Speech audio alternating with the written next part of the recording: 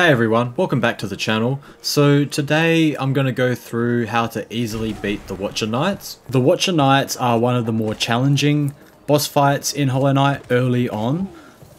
And to that end, I'm going to do it with minimal upgrades just to show how it's done. But then anything else you decide to have on top of that, it will just make it easier. So to that end, I only have the base health of 5 masks, but I do have Shaman Stone and Spell Twister. Shaman Stone is going to increase the size and power of my spells. Spell Twister is going to reduce their cost. I have an extra 2 charm notches in order to accommodate that, and I only have a single nail upgrade.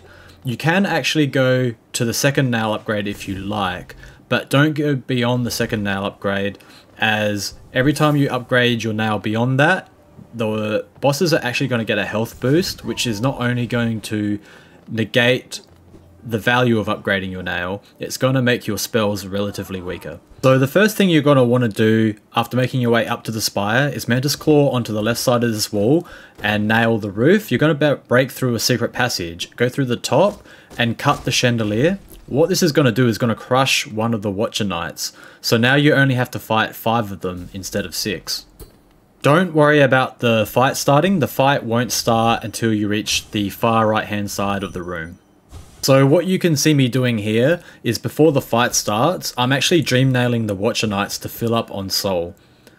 So you can do this before the fight starts, and then you can also heal up any mask health that you need to before the fight.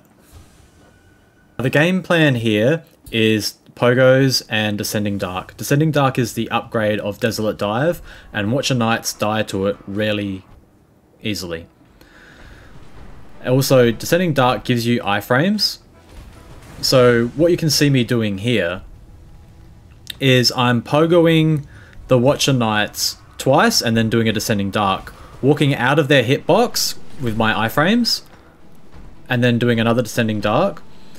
And it's about 3 Descending Darks with 2 nail pogos each, and we'll kill a Watcher Knight. So just 2 pogos and a Descending Dark, and it's dead.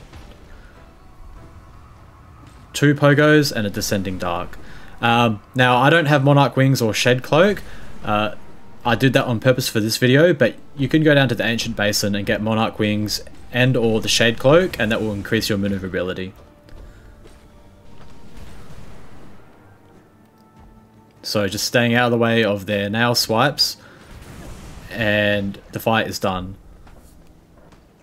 I want to say that while the bouncing roll attack seems overwhelming, the Watcher Knights will target where the knight was when they initiated the attack. As you can see, I use that to be able to kite them around the arena, as well as predict where their attack is going to end up, allowing me to dodge it more easily. So that was the Watcher Knights fight. Heading upstairs, you'll get a Geo Chest and a Hellenist Seal.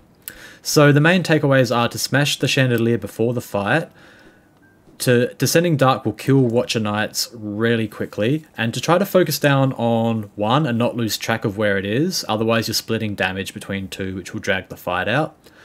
And that the bouncing roll attack will target where you were when the attack was initiated. Anyways, that's going to be it from me, and we'll see you in the next video.